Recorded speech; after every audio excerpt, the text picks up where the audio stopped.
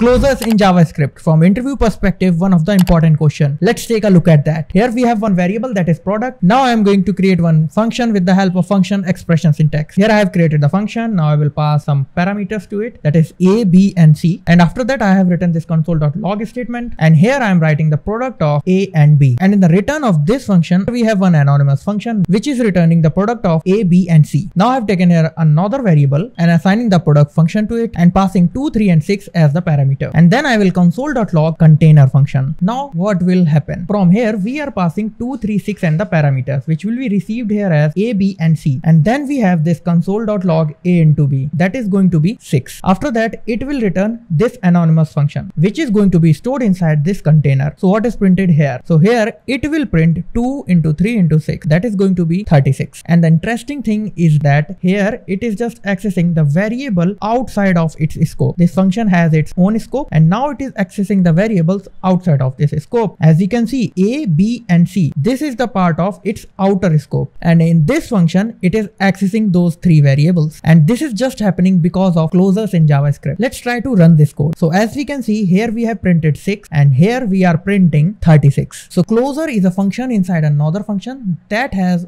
access to the outer function variable, just like this function has the access to the outer function variable that are A, B and C.